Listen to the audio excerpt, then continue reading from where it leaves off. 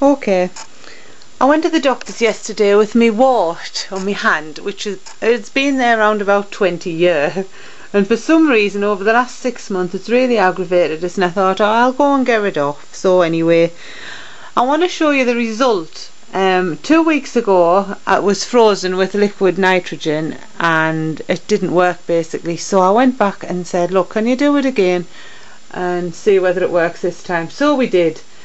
And I was sat in the chair for approximately 60 seconds in agony, and then walked out and almost fainted with the pain.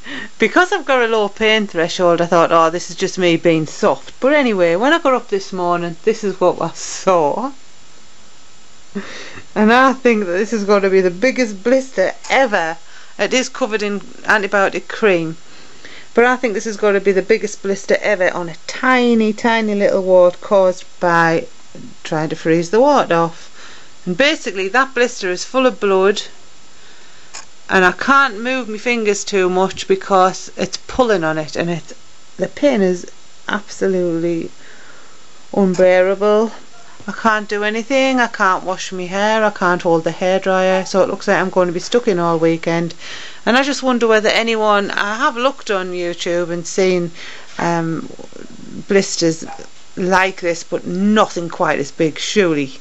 This is about the size of a penny. Okay, I'll let you know how it does anyway, see whether it heals or not, or whether I end up in a box. Okay, bye.